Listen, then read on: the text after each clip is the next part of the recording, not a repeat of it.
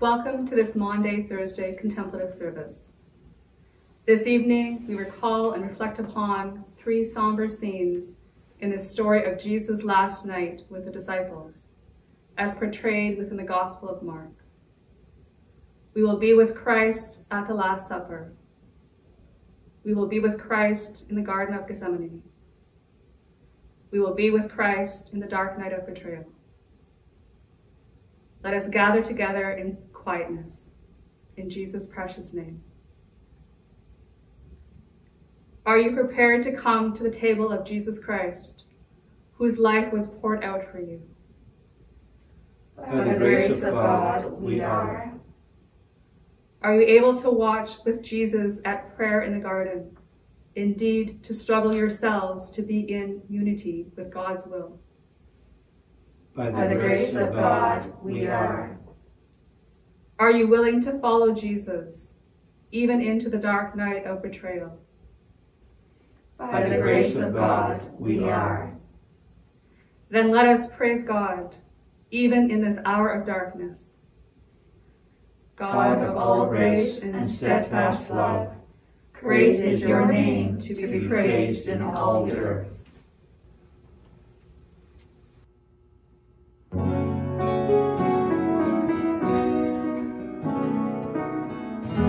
There's a quiet understanding when we're gathered in the Spirit. It's a promise Jesus gives us when we gather in His name. There's a love we feel in Jesus. There's a manna that He feeds us. It's a promise Jesus gives us when we gather in His name. And we know when we're together, sharing love and understanding, that our brothers and our sisters feel the oneness Jesus brings. Thank you,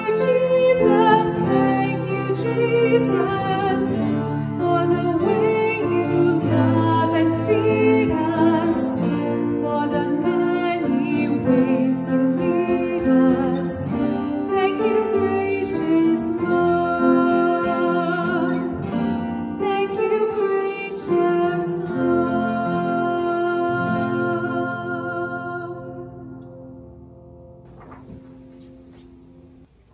First, we are with Christ and the 12 disciples at the Last Supper. A reading from the Gospel according to Mark. When it was evening, Jesus came with the 12. And when they had taken their places and were eating, Jesus said, "Truly I tell you, one of you will betray me." one who is eating with me." They began to be distressed and to say to Jesus one after another, "Surely not I." Jesus said to them, "It is one of the 12, one who is dipping bread into the bowl with me. For the Son of Man goes as it is written, but woe to the one by whom the Son of Man is betrayed. It would have been better for him not to have been born." While they were eating, Jesus took a loaf of bread, and after blessing it, Jesus broke it, gave it to them, and said, "Take, this is my body." Then Jesus took a cup, and after giving thanks, Jesus gave it to them, and all of them drank from it. Jesus said to them, "This is my blood of the covenant, which is poured out for many. Truly, I tell you, I will never again drink of the fruit of the vine until that day when I drink it new in the kingdom of God."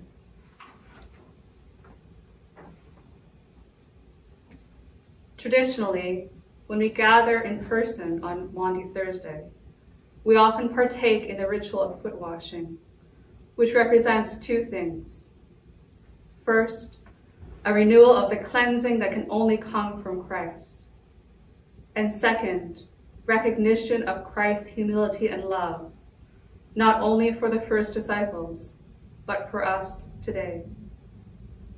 The Gospel of Mark is the only gospel that does not include the ritual of foot washing, but it still reflects Jesus' humility and love for the first disciples, even for the one who would later betray Jesus. Although Jesus anticipated the horrific disloyalty and the ultimate betrayal of Judas, what did Jesus do? Jesus still fed him. Jesus still blessed him. Jesus still offered signs of an ongoing relationship with him. The bad news is that we may also face temptation, or perhaps find ourselves in situations in which we are disloyal to Jesus and may even betray Jesus in order to fit in with the crowd or to seek financial or material gain like Judas did. We may be disloyal to and betray Jesus through sins of commission by actively denying our faith, or through sins of omission by failing to fulfill all of the promises of our baptismal covenant.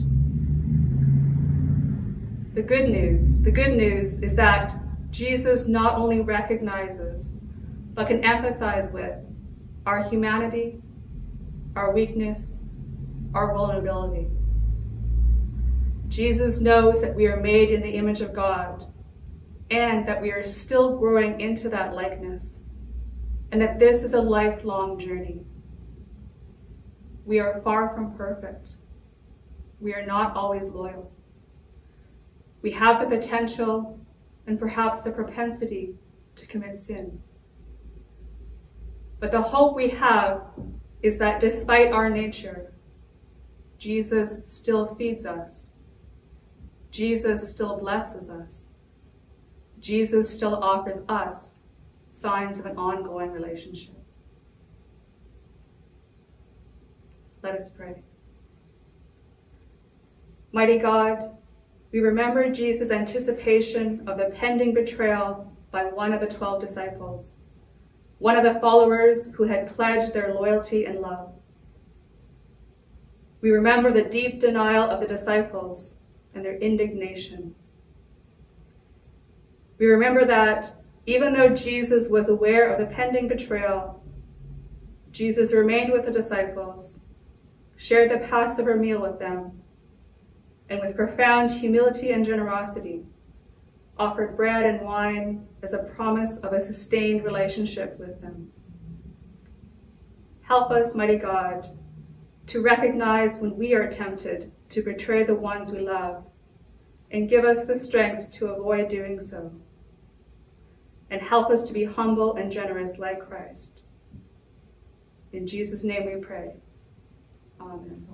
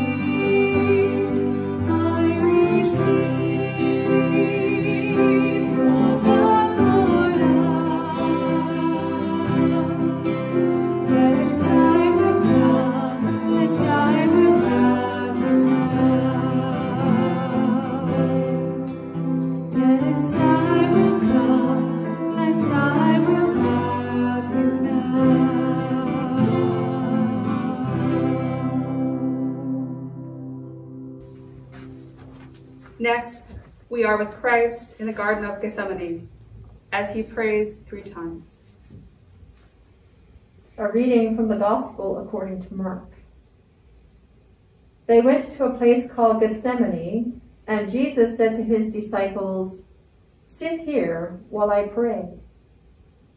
Jesus took Peter, James, and John, and Jesus began to be distressed and agitated. And Jesus said to them, "I am deeply grieved, even to death. Remain here and keep awake." And going a little further, Jesus threw himself on the ground and prayed that if it were possible, the hour might pass. And Jesus said, "Abba, for you all things are possible. Remove this cup from me. Yet not what I want, but what you want." Jesus came and found them sleeping, and Jesus said to Peter, "Simon, are you asleep? Could you not keep awake 1 hour? Keep awake and pray that you may not come into the time of trial.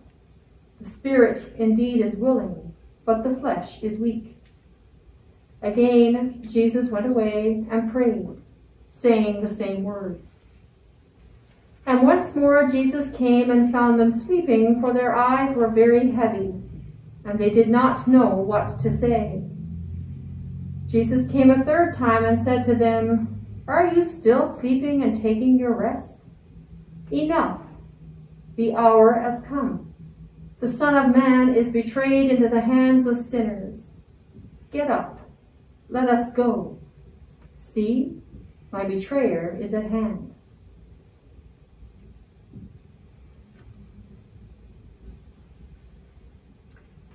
As I knelt in the Garden of Gethsemane about 10 years ago, I could smell the subtle and dry, kind of woody aroma given off by the rough bark of the olive trees. And I was initially filled with a sense of peace, kind of a sense of warm coziness. But then I could not help but think how Jesus must have been feeling that night, that last night before the crucifixion.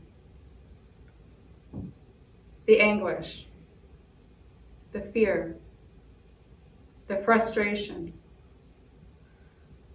the deep disappointment of the disciples as they failed to provide support on the darkest of all nights.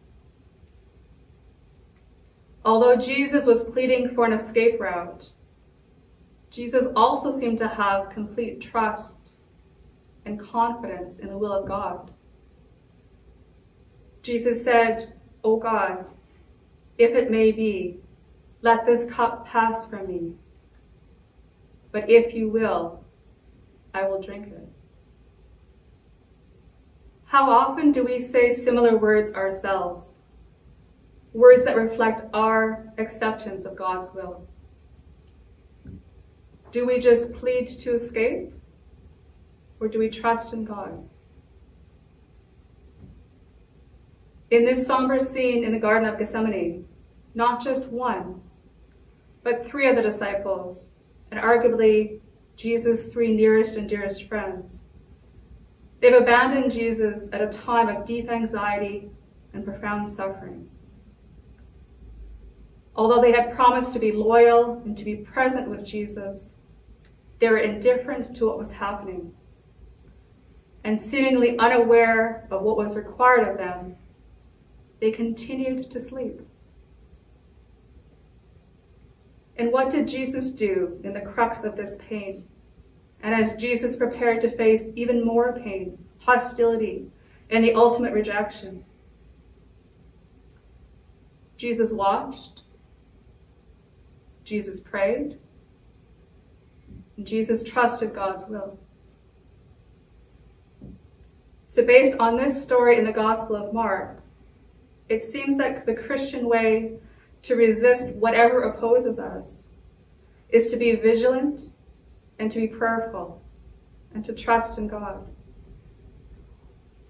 That instruction to watch and pray that Jesus gave to the disciples is an instruction that still applies to us today.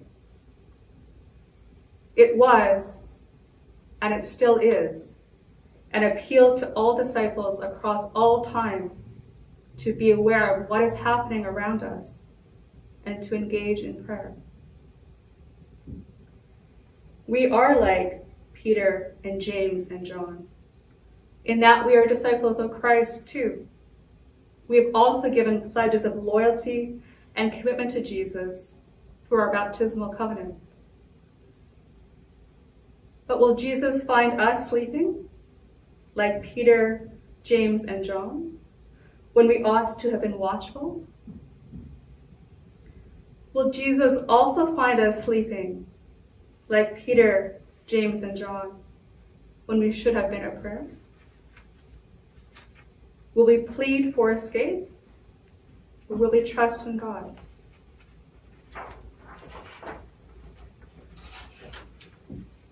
Let us pray. Mighty God, we remember Gethsemane. We remember the prayers of Jesus in sorrow and in despair. We remember Jesus' own loneliness in the garden, in the need for human companionship and support. We remember the sleep of the disciples in their misunderstanding, both of Jesus and of themselves. Help us, mighty God, to prepare for the crises in our lives, for the challenges to our faith, as Jesus did, by the discipline of watchfulness, by the practice of prayer, and by trusting in God's will. In Jesus' precious name, amen.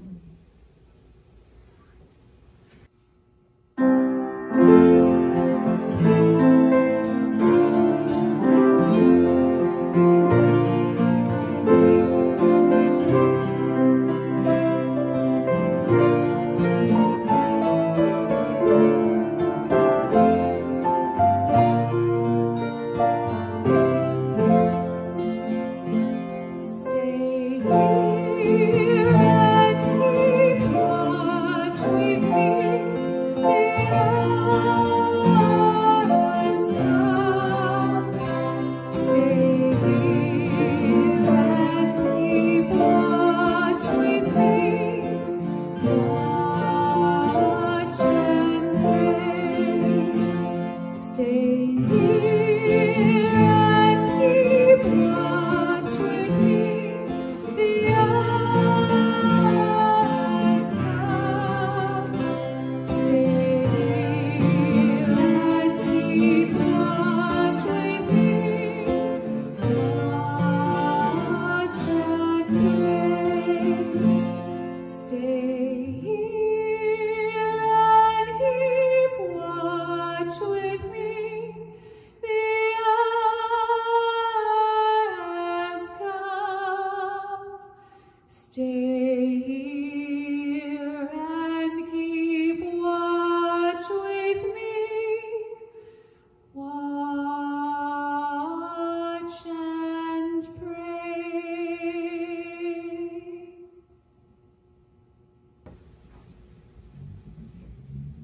Finally, we are with Christ in the dark night of betrayal and the final desertion. A reading from the Gospel according to Mark. Immediately, while Jesus was still speaking, Judas, one of the 12, arrived. And with him there was a crowd with swords and clubs from the chief priests, the scribes, and the elders. Now the betrayer had given them a sign, saying, "The one I will kiss is the man. Arrest him and lead him away under guard." So when Judas came, he went up to Jesus at once and said, "Rabbi," and kissed Jesus. Then they laid hands on Jesus and arrested Jesus. But one of those who stood near drew his sword and struck the slave of the high priest, cutting off his ear. Then Jesus said to them, "Have you come out with swords and clubs to arrest me as though I were a bandit? After day I was with you in the temple teaching, and you did not arrest me. But let the scriptures be fulfilled." Then all of them deserted Jesus and fled.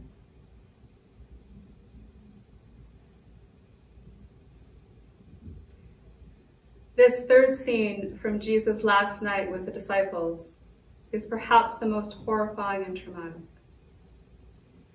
The scene opens in the deepest, darkest time of night, with a daunting sense of urgency and anxiety. With an armed arresting party, Judas arrived quietly in the garden. There was no warning of their arrival. Judas came with a guide and the greeting of a disciple, and in doing so, he marked out Jesus for arrest. Jesus was seized. There was a scuffle. One person was wounded. And what did Jesus say and do? In response to those who arrested him, Jesus confirmed his identity, and then he called out their cowardice. Jesus reminded them that they had been together in the temple when Jesus was teaching. And Jesus subtly pointed out that, despite the protection in numbers, they had lacked the courage to arrest Jesus by daylight in the temple. Their so-called bravery after dark, led by a paid guide, the one and only Judas, was an empty, cowardly charade. And the bitterness of this betrayal by Judas and the arresting party was only deepened by the desertion of the rest of the disciples. Some theologians have suggested that what took place that night, in that deep, dark night, at the time of the arrest and the desertion, was perhaps even more painful than what happened the following day, when Jesus was crucified on the cross at noon. To be betrayed by anyone is a dreadful experience. But to be betrayed by people that you know, and not just one, not just three, but by all of the people that you are closest to, is the deepest betrayal of all. On this dark night of betrayal, Jesus encountered catastrophic conflict and confrontation. And Jesus' response was first to confirm his identity, and then to courageously call out the cowardice of others. This caused me to pause and ponder what we do when we encounter conflict and confrontation. And it reminded me of one of the promises that we make in our baptismal covenant, which asks, "Will you strive for justice and peace among all people, and respect the dignity of every human being?" When faced with injustice and conflict in our modern times, do we act like Jesus' disciples on that last night together, when they turned their backs on their faith, denied their relationship with Christ, and just walked away? Or do we stand up for what we believe in Do we stand against what is dehumanizing in the world? Do we claim our identity in Christ? Do we challenge the status quo? Do we call out the aggressors? And do we advocate for them to be held to account?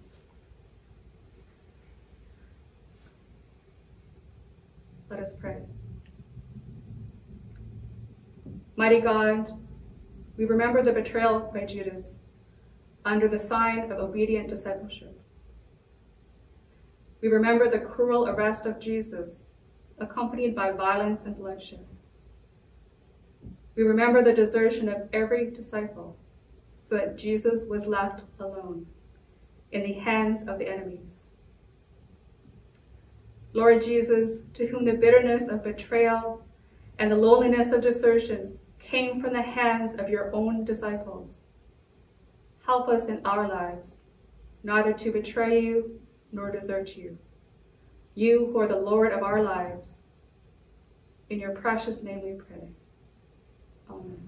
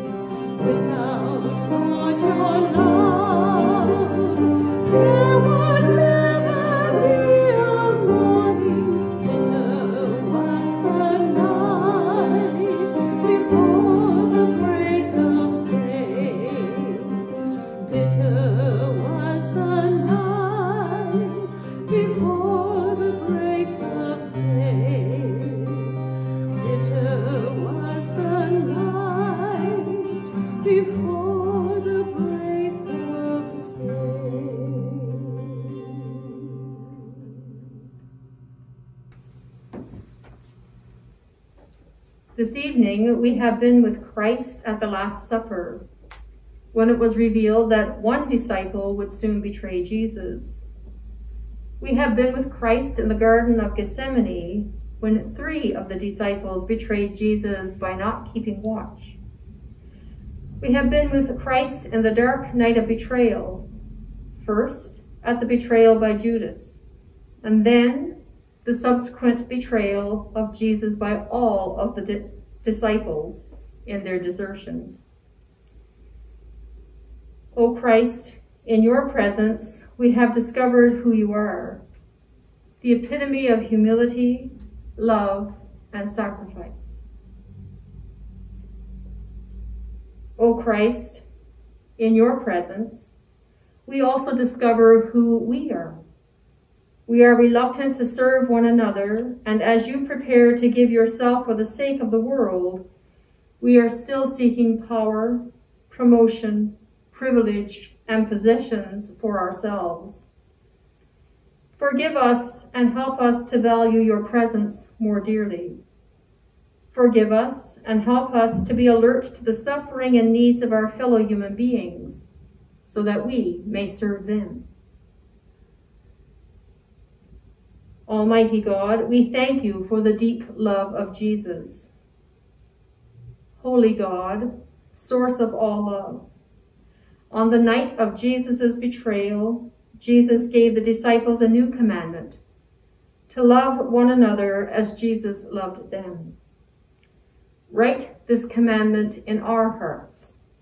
Give us the will to serve others as Jesus was the servant of all, who died for us, yet is alive and reigns with you in the Holy Spirit, one God, now and forever. Amen.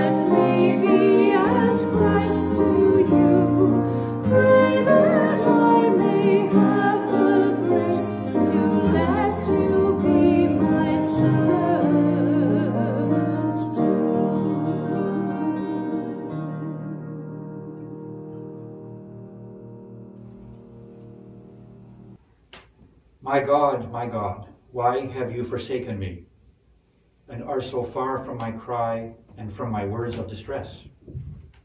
O my God, I cry in the daytime, but you do not answer, by night as well, but I find no rest. Yet you are the Holy One, enthroned upon the praises of Israel. Our ancestors put their trust in you. They trusted, and you delivered them. They cried out to you and were delivered. They trusted in you and were not put to shame. But as for me, I am a worm and not human, scorned by all and despised by the people. All who see me laugh me to scorn. They curl their lips and wag their heads, saying, You trusted in the Lord. Let the Lord deliver you.